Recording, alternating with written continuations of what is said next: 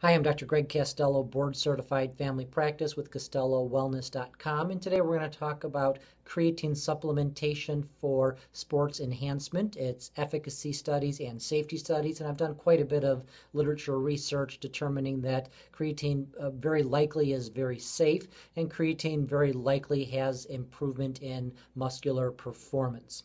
So creatine first was talked about or discovered in the mid-1960s.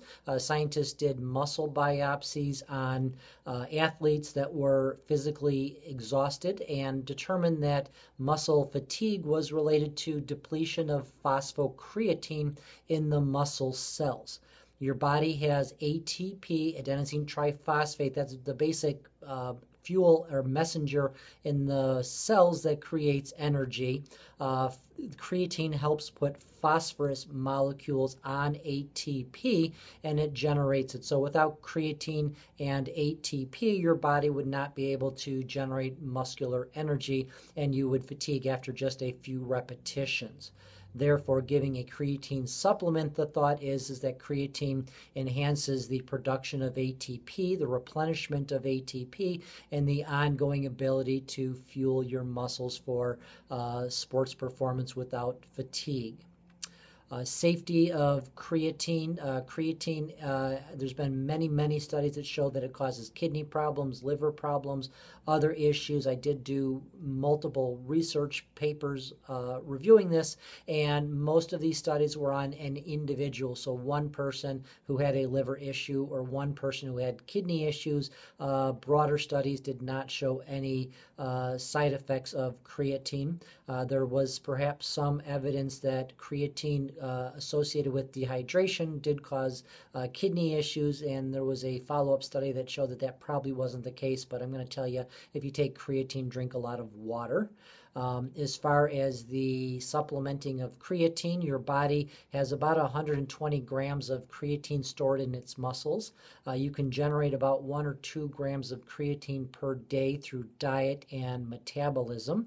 Most people that take creatine take in the 5 to 20 gram range with usually a loading dose and then a lesser dose after that. Creatine is very well absorbed from the gut into the bloodstream, so we do know that creatine you take by mouth is absorbed. It's excreted in the kidneys in about 3 hours if it is not absorbed or picked up by the muscles. So most people that take creatine take it after a workout when their muscles are creatine depleted. It is enhanced absorption into the muscles when you have a high glucose intake or sugar intake. So taking creatine after exercise with between 50 and 100 grams of carbohydrates absolutely improves the ability of the muscles to take in the creatine.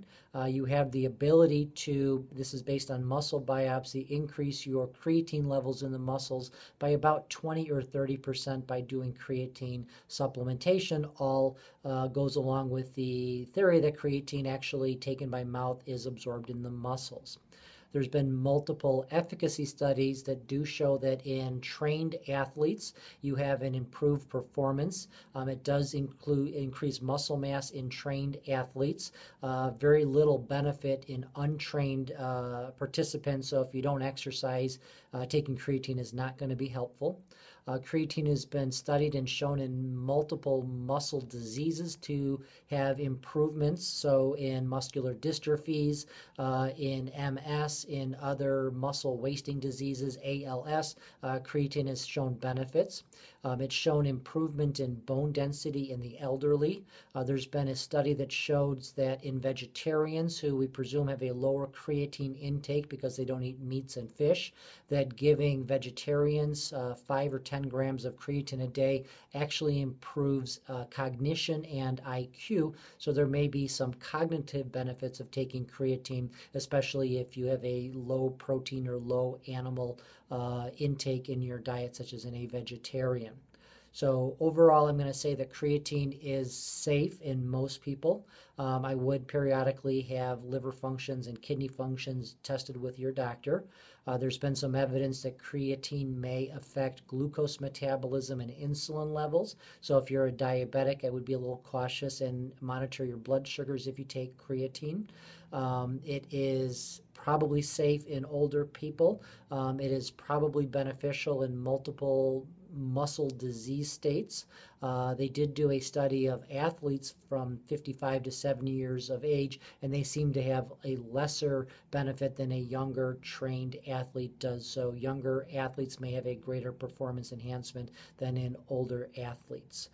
Creatine monohydrate, that is the creatine that we're talking about. There's been several other versions of creatine brought to the market.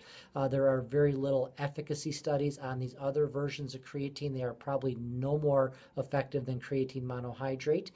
There's been very little safety studies on these other molecules. So when I just got done telling you that creatine is probably safe, I meant as the creatine monohydrate that you would buy at the health food store. As always, use everything in moderation. It is not an excuse to not exercise. It's not an excuse for a good diet and taking a multivitamin. Dr. Greg Castello, thanks.